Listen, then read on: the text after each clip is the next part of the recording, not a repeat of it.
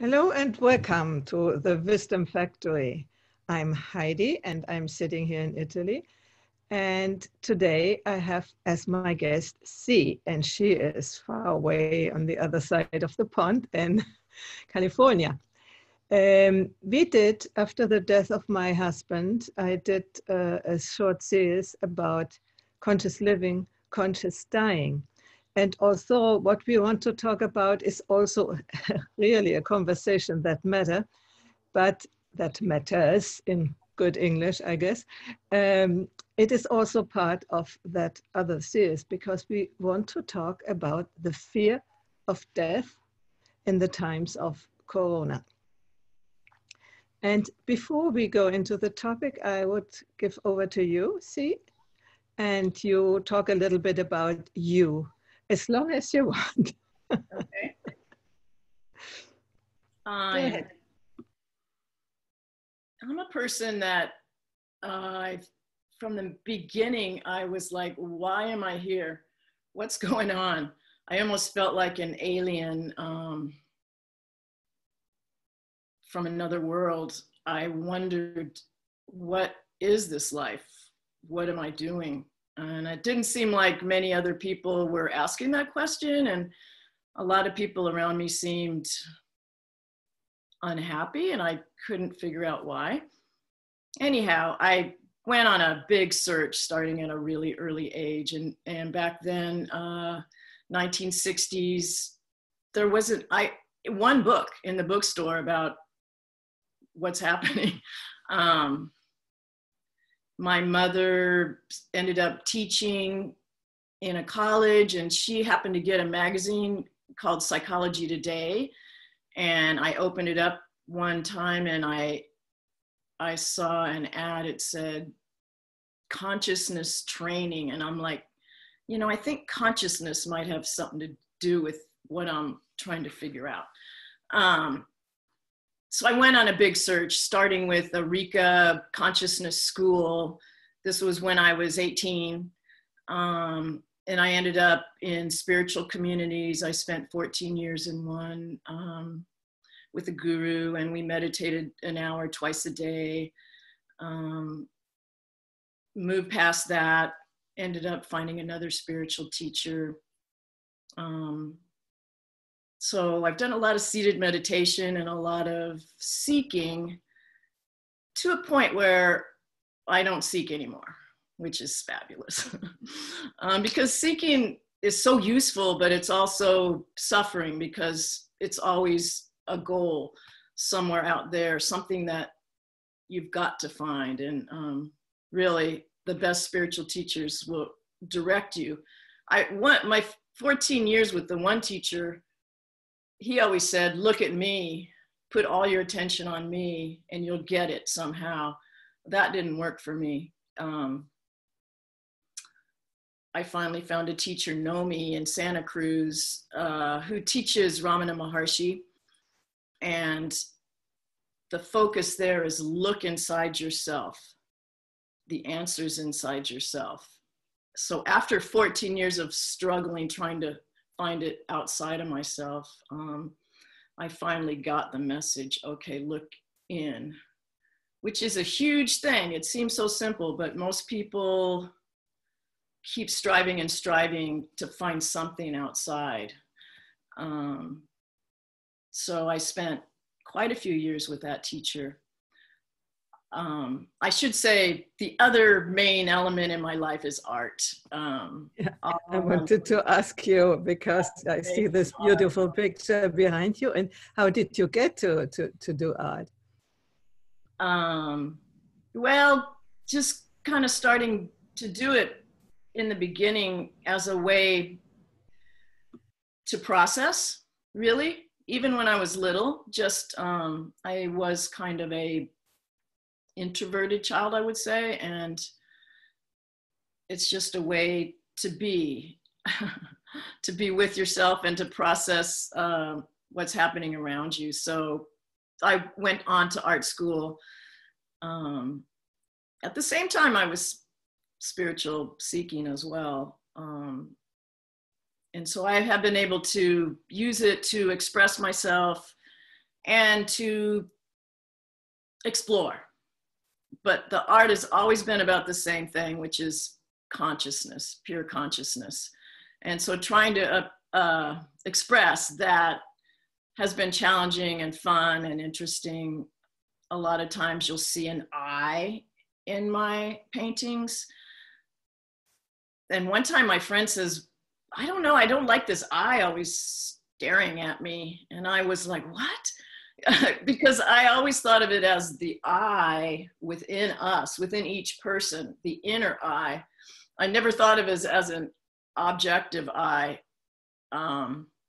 So that really helped me understand, like, to try harder and explore deeper to try to communicate this thing that's really unspeakable. So I speak about it in words. I've written a few books on consciousness, which is not as easy for me as the painting. That comes much more fluid. But really my whole life has been about communicating in one way or another this inner self that we all are. Yeah. And that is so important in these times now, in my opinion, because people are so concerned about the outside life. You know, how will the next day be, and how will the government, what will they do, and blah, blah, blah. Will I be infected by this damn virus or somebody else? And, you know, it's all a research in the outside world and trying not to lose what we had in the outside world, fearing that something could change. So what do you think about this present moment from this perspective? Well, I heard someone say it's a sacred pause, and I thought that was a beautiful way to look at it, a sacred pause. In many spiritual traditions, they have the kind of sections of life where you're making your family and your, you know, businesses, but then at the end of your life, you more seek your spiritual practice, you know, really dig into your spiritual practice. And like, we're given this gift right now of a pause, like time to stay home and reflect. Actually, it should have been also Sunday times ago in the Christian religion, no? That you have some time to pause, to not do the normal things. And also the fasting, you know, that would also be a purification times, which we originally had and we have completely forgotten. And so seems that somebody, someone, something, some energy has forced us back into this time to reflect. And I do think I would like to say that everybody in this world is beginning to reflect, at least to some degree, in this moment. Mm-hmm. Yes. I think from a more cosmic point of view, from the tradition I come from, Advaita Vedanta, we believe that this whole world is illusory, much like a dream. So, and in my meditation, I really feel that. And I've also explored dreams quite a bit. And I think that many people understand that the present moment is really the only real thing. Like everything that's happened behind you, the past is in your mind. It's a thought in your mind. And then everything in the future is also a thought in your mind. So this present moment, whatever it appears to be, whether it's, you know, you're being very successful or there's a horrible pandemic, it's still like a dream. Just like a dream is so real when you're in it. This present moment seems so real, and you're like, oh, whoa, how can it be a dream? It's like so solid, so real. But if you look at the bigger picture, there's one thing that's real, and that is who's aware of the dream. Like this consciousness that's aware of this present moment, you know, that's aware of the dream in the night, you know, So it's just a little bit prior to thought, where you sink into this kind of the awareness of the present moment. So, I mean, when we speak of fear, it's like the only real, like nothing bad is happening to me or you, to most of us right in this moment. We're happily in our cozy homes. So the fear is really just a thought. So what you can do is unravel that. Like, what is the exact thoughts that add up to this fear for you? You know, is it loss of family, loss of comforts? Maybe you're afraid of pain, but all those things are just thoughts. And then if you feel into who's aware of these thoughts, like who or what is the consciousness that's prior to those thoughts, then you're not stuck in the thoughts anymore. You're like sink into something that's very much closer to yourself. This is a beautiful concept. And you said before that the only thing which is real is the entity who is witnessing, who is seeing this, who is conscious of what is happening. And with this definition, I would say that most people are not real. I mean, life is not real for most people, because I think behind this fear we were talking about is the desire to not wake up from the dream, to not even realize that it is a dream, to not even realize that life could be different, because it's so much a habit. We are so full of pretension that everything has to go as the ego wants it to be, so that we fear when we get aware of this consciousness, of this observation way, so that we could live in the present, we would lose everything. So what could you tell people who have this, let's say, it's not even a fear, it's this just complete unconsciousness, and being therefore stuck in fear or in regrets or in, you know, in the past or in the future, but not just now in the moment, to be able to appreciate how beautiful it is now, springtime, you know, you know. Right. Well, I think we can just look to our ordinary life. There's times in our ordinary life where we don't have a self. Like if you have an orgasm, all of a sudden everything's gone, and that is not uncomfortable.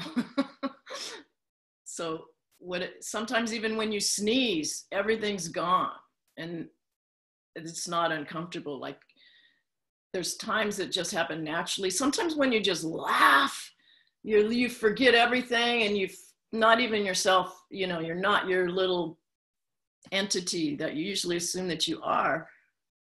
But the best example, and Ramana Maharshi goes over and over this, is the best example is sleep. Deep, dreamless sleep. You have no sense of your usual egoic self, but yet we all love deep, dreamless sleep.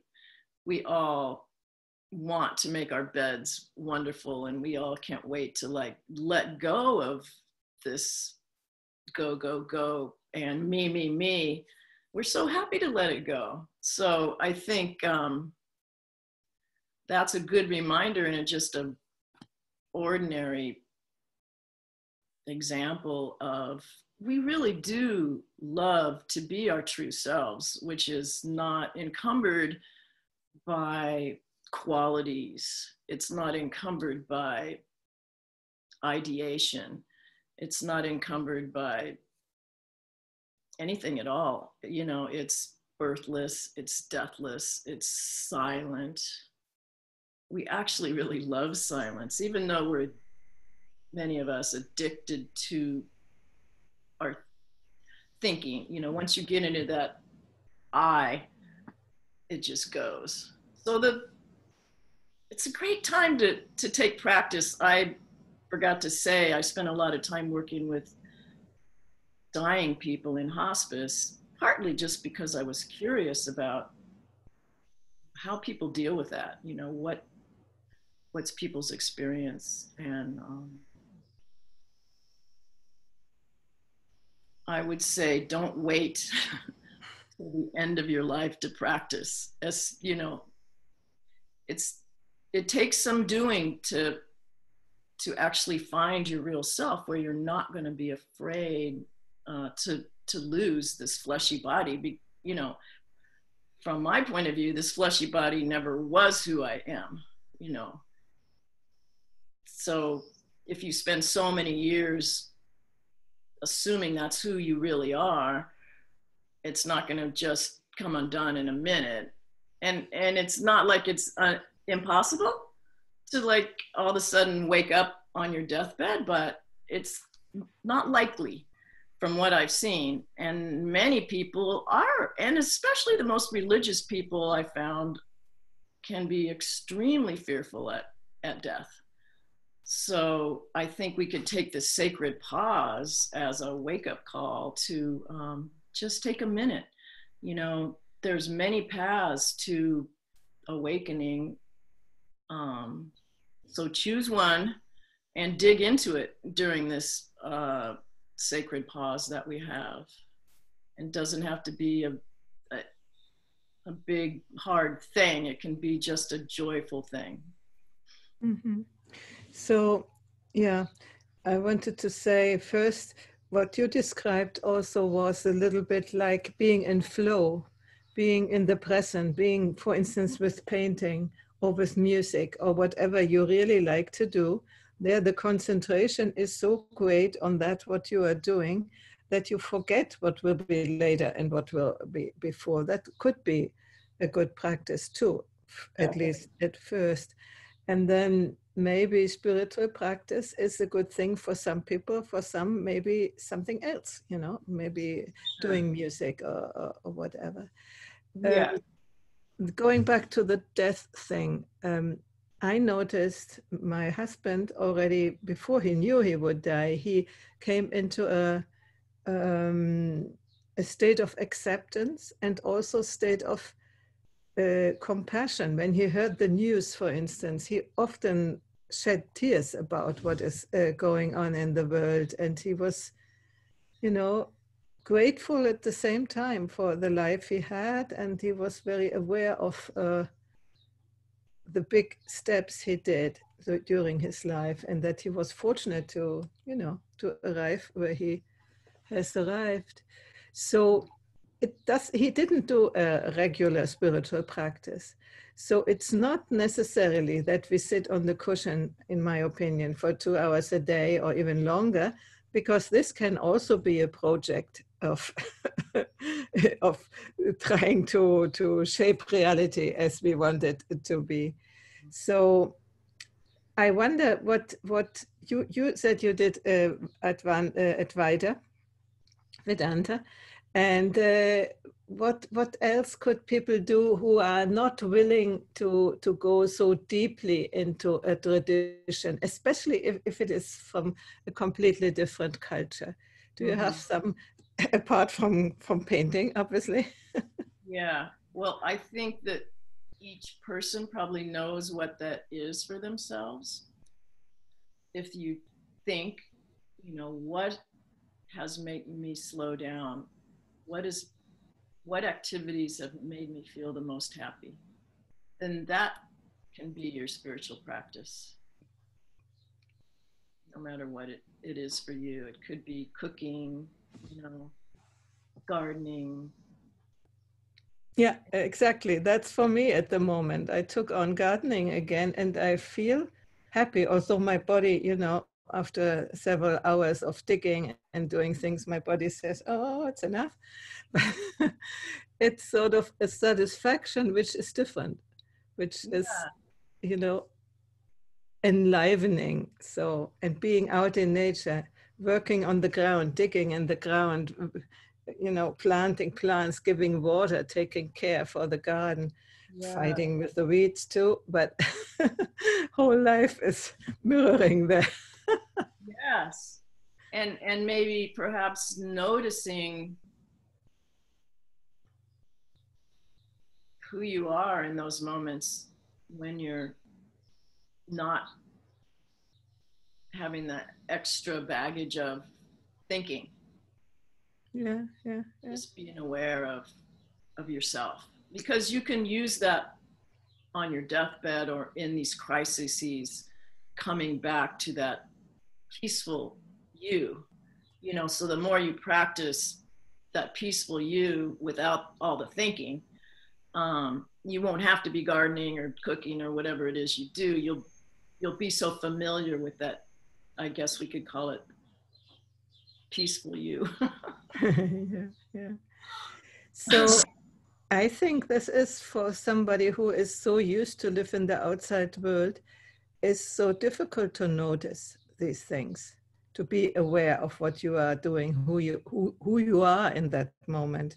I remember for many years, I was not aware at all. And then at a certain moment, I realized that I was not aware before, that I had no way of knowing that. Then Right. I went into the trap when people said you should not think, no thinking, and then I tried to extinct all thoughts, you know, and that made it even worse. So Yes. can you maybe describe what that means to be in the present without thinking?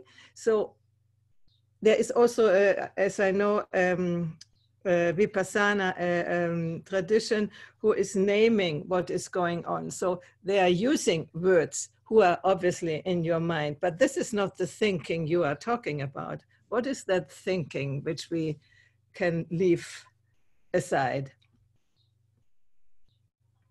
Well, you can't understand it when you're in it. You know, if you're in the thinking mind, you can only understand it when you're prior to it. But a good tip is there's actually a space in between thoughts. It's not like thoughts are jumbled together.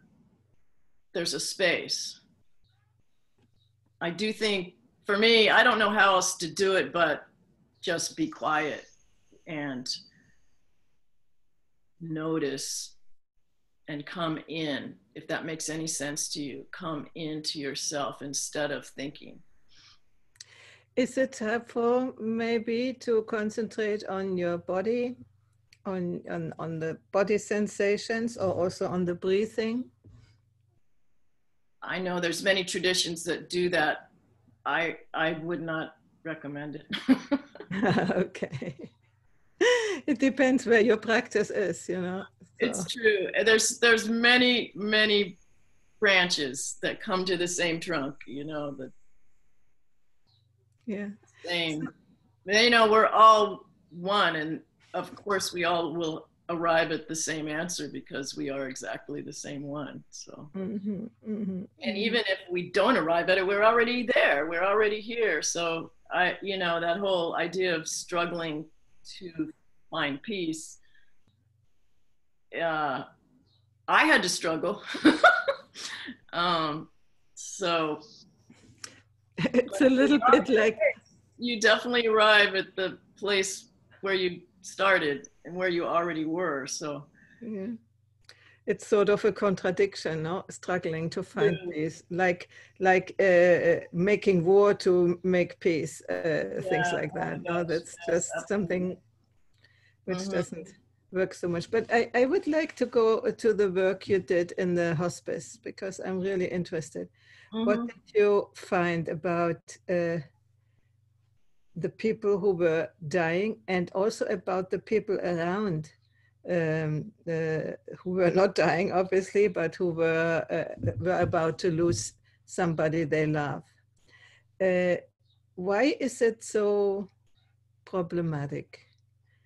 And did you find a way or see a way how you could help these people? Well, I think the why it's so problematic is because our society does not look at death. You know, our whole lives we don't talk about death. We hide children from death.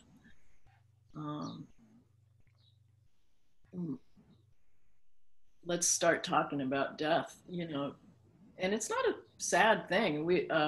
If you work, you know, the garden is a good example. Things are dying all the time, but things are being reborn all the time. So why do we cut out that one phase of exactly the cycle that, you know, because we're so afraid and we become so attached to our loved ones. And then what are we afraid about? What is it? Why did we expel this topic? Because in former times, people died at home, the children were around, it was a normal thing. Death was part of life. Today, it's obviously not. And why not? Do you have an idea? I think that a historian could tell you that better than I. I don't know why. All I know is that let's start right now and talk about it. And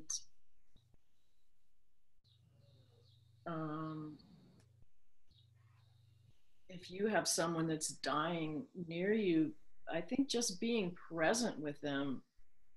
When I was a hospice spiritual caregiver, I had this great Episcopal priest, and he said, see, all you have to do is listen. You just have to sit there and listen. And that is the biggest gift you can give anyone, is to listen to them. Everyone wants to be heard, and especially when they're dying. They want to tell their story. They want to feel that they've been valuable and appreciated. And so if you just sit there and listen, they will talk. And that is the best gift that you can give them. And it's a real skill to listen. So people can tune in their listening skill. That will really help when someone's passing away. Mm-hmm. And imagine now with the corona crisis, people are dying attached to machines. Yeah. The other people around all covered with masks. There is no human connection, and for sure none of the loved ones around, and nobody holds your hand. Nobody is interested in your story because they don't have time. What inhumane way of needing to die, isn't it? Truly. But if you yourself, the dying person, has that skill, I could say, of being at peace already, it's going to help you tremendously. And you're not going to be in this frantic, what's happening, my loved ones aren't with me. I think that you will know how to be at peace no matter where you are. So good to just start practicing that now at this time of pause. Yeah, and probably one idea is that if you're getting sick and you are old, why go to the hospital? Exactly, that's what I wanted to say. I heard that somebody said, I wouldn't call any emergency, because then they have to do all that to you. And even if you have somewhere where in your drawer biological testament that you won't be attached on the life prolonging machines, but nobody cares in these situations, no, of immediate necessity. Right. So as soon as you go into the machinery, no, of modern technology and medicine technology, you hardly get out. So I heard about somebody who said he would never, or his mother, I think it was his mother, said she wants to die at home.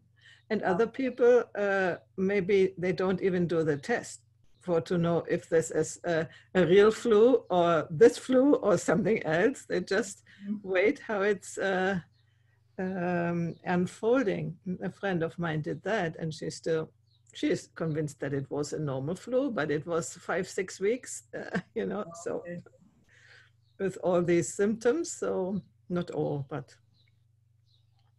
that might be a good idea. But when the people around you are so in anxiety, because they definitely don't know what to do when you are dying at home, so then you might even say, okay, I better go leave the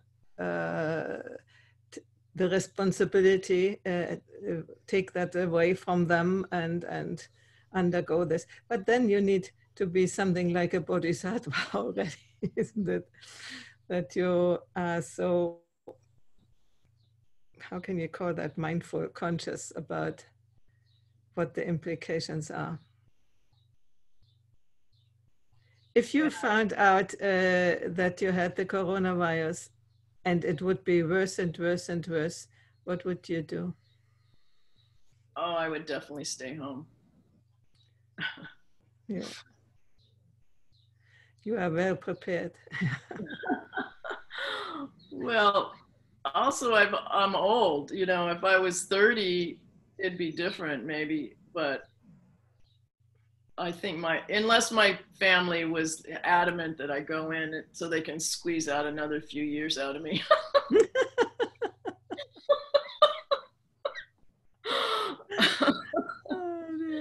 Some things you do just for the family. I think people, when they're dying, a lot of people hang on longer than they would just for the family.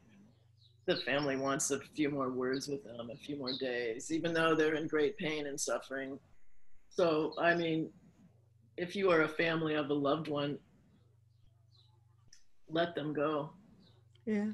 Let them go when it's time. Give them that gift of not holding on and trying to drag them into this world. That's coming back to spirituality. This is egocentric, Mm-hmm. It's the ego who wants to first of all not accept that there is mortality, and then want something for oneself instead of the other person, Yes, exactly. It's maybe not the best time to get out with your ego. I know it's not the best time to demonstrate your ego desire. That's what I say. Also, I really realized that it is difficult when my husband was worse and had metastasis and very much pain and so on. And I said to him, you don't have to stay for me. I can go on in some way. I will miss you a lot, but you go when you think it's the right time. And he did before it was too bad. He did before he was locked into a bed, So it was great, I have to say. And also this experience shows me, or at least I deduce from it, that you have a sort of a decision power over your death. Yes. Can you talk about that? Well, you can stop eating at any time. Even now, but. No, I don't mean this obvious decision power for starving yourself. I think it's more the soul who decides that it's time now, or I still have to wait for some time, or I go now. That's what I think. Well, I guess it depends on how attached you are to the body. You may not even feel like the body is you, and it'll do what it wants, and you go on. So the body it's like a coat or whatever. The coat falls off and you go on.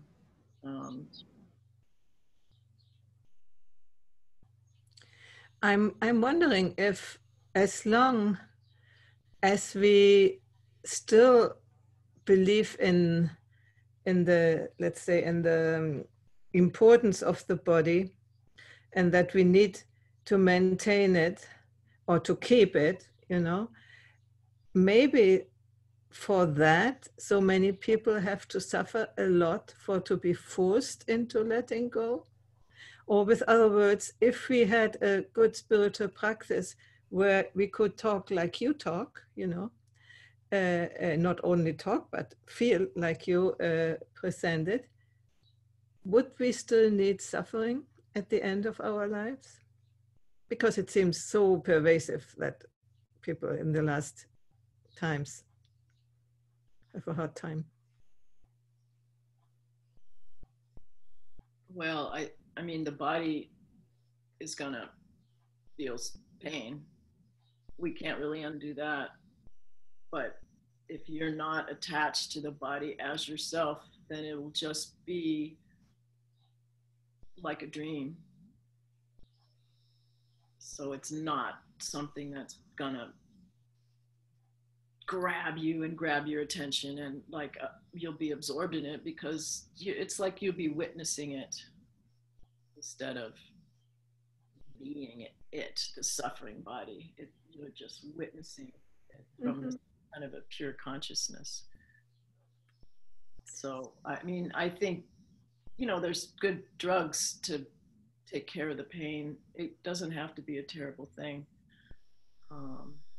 physically, but just be yourself. And knowing who yourself is the whole key. Exactly. Yeah. Who am I? Who am I? Who am I? That's the constant question in spiritual training. Yeah. Absolutely. That is the absolute best question. And all you need, actually, from my point of view, that's all you need, is that one question, who am I? And that can take you all the way to absolutely knowing that you are not a separate entity in a world. You are the whole ball of wax. You are the whole world. You are the whole cosmos. You are who witnesses this world. And we are all that same one. Each and every one of us, when we look inside, we all look into the same eye. I call it an eyeless eye. It's an eye without any sense of who it is. Difficult to say, isn't it? Truly, but so it's just pure, in Advaita we say existence, consciousness, bliss. 3 words that mean the very same thing. So it's just your own existence that you come to when you practice. And it's the same beautiful existence for each and every person. Existence, consciousness, it's not conscious of anything because there's no other objects. It's only pure consciousness. And then it's inherently blissful. So rest. That's a wonderful spiritual question. And me came to my mind the more psychological answer is the question, who am I? The answer is yes, but how many?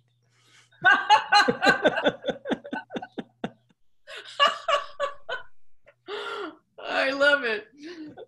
Yeah. It's nice to know. I think for most people, this is more easily to understand before the spiritual depths, because they know themselves in different moods and in different occasions that might be an entrance point to understand that in different situations, you are somebody different, and then. Yes. And then when you were a child, you seemed to be someone else, but there was still this thread of sameness throughout the whole thing. All your different ages, there was always sort of this eye that was always there witnessing the whole deal.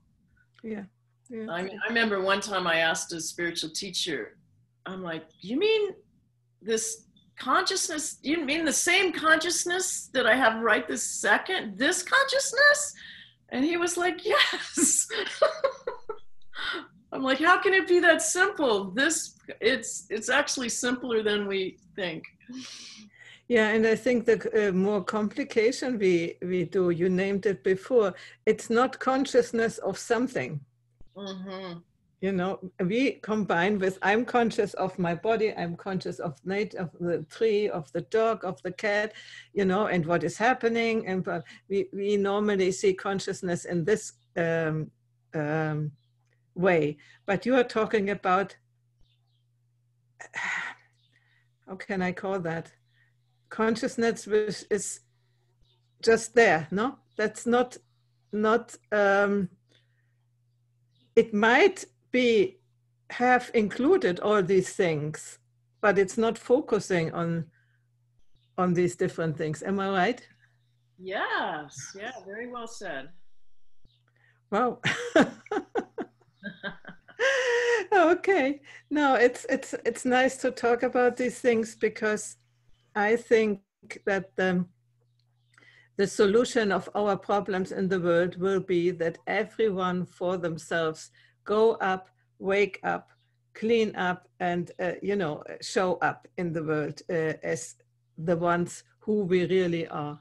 And part of what I'm doing here with the Wisdom Factory is to promote that. I don't really know the answers, but to invite people like you to talk about that and to find ever more perspectives on life, and in this case also on death, so that maybe we can contribute that people have a little bit more confidence in life, you know. So I'm wondering, do you want to tell me a little bit more before we stop? Also, where people can find you, and what you talked about, the 2 books you have written, and what else would you offer to the audience? Well, I wrote 2 books, The Way of Knowledge, which will actually really explain, if you are interested in spiritual practice, you can find them on Amazon. It's called The Way of Knowledge. And the other one is The Myth of Seeing, which talks about how it's more stories, but I like the myth of seeing actually is that there's no 2 things, there's no objects, there's not a subject and an object. And so that's why seeing is a myth. It has something to do with what you just said, Heidi. So those 2 books are found on Amazon. I'm not really teaching as I used to give retreats and things like that, but I don't do that anymore. But my art website is art-c.org. So you can find an email on there if you want to talk to me. I'm happy to talk to anyone about spiritual practice at any time. Mm-hmm. Some of the art published. Yeah, I publish all the addresses also on the webpage, where Perfect. Our conversation will be publicized. And Great. Yeah, I thank you very, very much. And hopefully we have helped a little bit to bring death back as possibility in life. Thank you, Heidi, for what you do. You're doing a fabulous, wonderful thing, bringing people together. Yeah, thank you. Thank you.